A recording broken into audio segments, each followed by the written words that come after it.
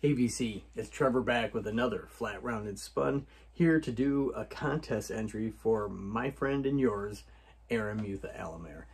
Aaron's putting on this contest to celebrate his 3 years in being in the VC, which is a great benchmark. A lot of people are getting in on this contest and trying to find a unique way of saying what a great guy is kind of difficult. I think the adjectives have been picked over, but my take with him is he's genuine. He really loves the music that he's into, and that is admirable. I have seen him get critical with things without shitting on the album or the artist, which is a good way of doing it. Very diplomatic, because I know myself, I could really tear into an album or an artist easily, even bands that I really love. But so Aaron, to go along with your Tipsy Tuesday, cheers VC, a little Pacific Northwest Rainier beer for you. And I've been doing these beer salts just to add a little flavor. This is a lemon lime. Tastes good. So cheers again. So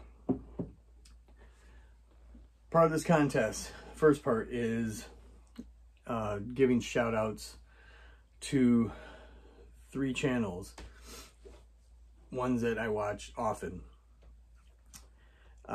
First off, I'd like to give a shout out to Scott at No Solution.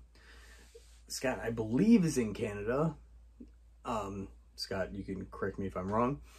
Coming from the extreme metal world, though he does like his prog rock, and recently he did a video on one of my favorite bands from back home in Detroit, a local band.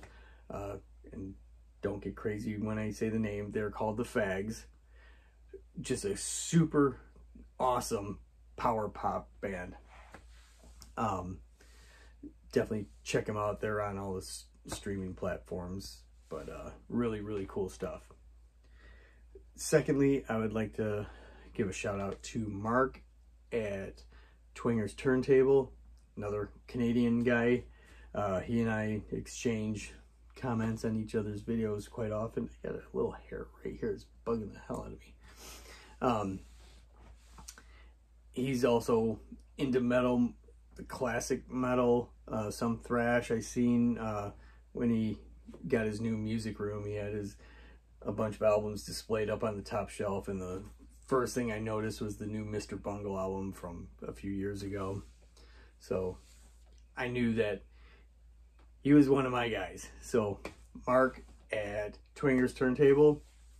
And finally, I need to give a shout out to a buddy of mine, also from the Midwest, in Wisconsin, is Daryl from the Inner Sleeve. I believe for a minute there he was living in Michigan. I think it's somewhere in the 90s he was there. But yeah, he's another old school metal guy like me. I believe we're around the same age. So yeah, we like a lot of the same stuff. And good cat. Good cat. So I will put links to all 3 of these guys in the description, and please give them a watch, a sub, and check them out.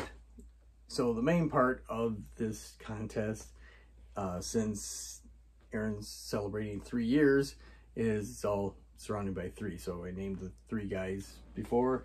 Now he wants us to name 3 artists, and their 3rd album is our favorites.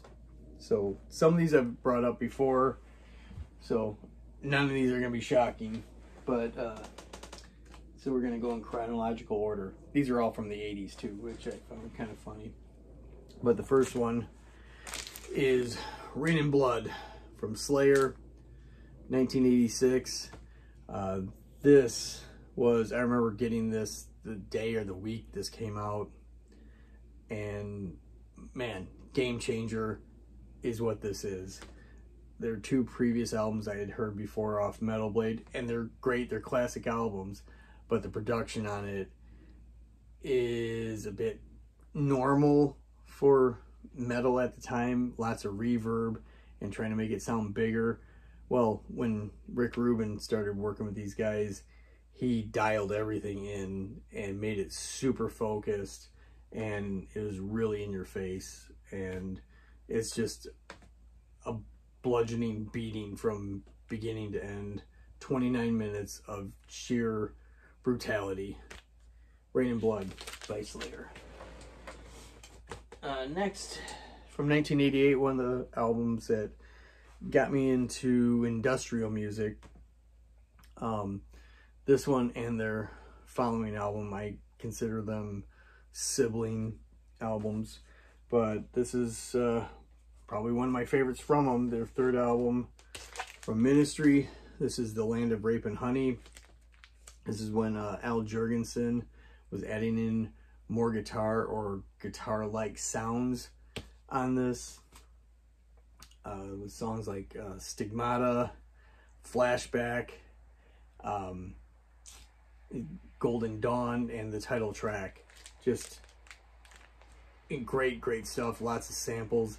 Apparently in the making of it, they took a lot of the 2-inch tape and cut it up, threw it up in the air, grabbed them and taped them up again, and ran it through the tape machine to make some odd noises out of that. But yes, Ministry, The Land of Rape and Honey, classic.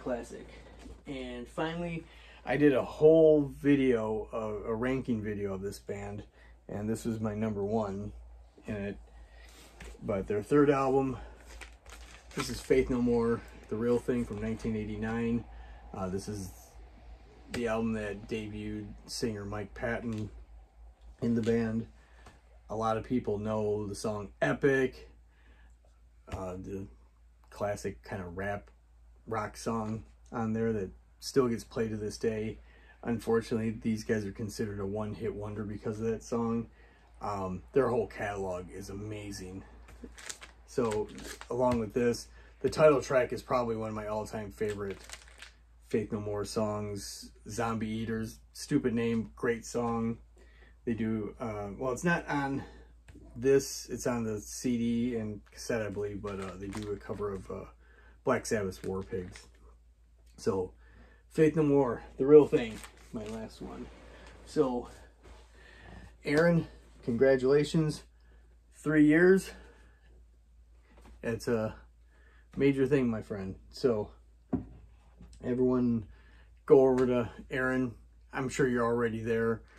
But if you haven't, please check him out. One of the coolest guys in the VC. So anyhow, we will talk to you guys later. See ya!